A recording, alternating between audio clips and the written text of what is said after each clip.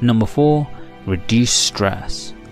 Stress is one of the worst factors to contribute to fat, as when stressed, you create the hormone cortisol, which helps the body mount a stress response.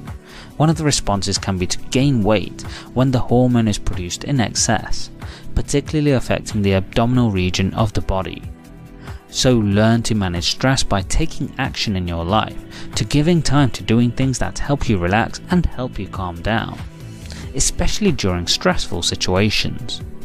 This can be meditating, practicing mindfulness, and doing breathing exercises, all of which can positively help your body cope with a stressful situation. Number 5. Sleep. Possibly one that's going to be particularly appealing to many watching this. Sleep is actually highly beneficial when trying to lose belly fat. Try to average 7 to 9 hours of sleep a night, as when you sleep, your body is actually still active and doing a number of things that help benefit your mental and physical health. This will help maintain your metabolism and care for the needs of your body, helping to burn fat more effectively and efficiently. To help you do this, try to go to bed and wake up at the same time each day, helping your body clock to naturally adjust to get the best possible sleep that you can.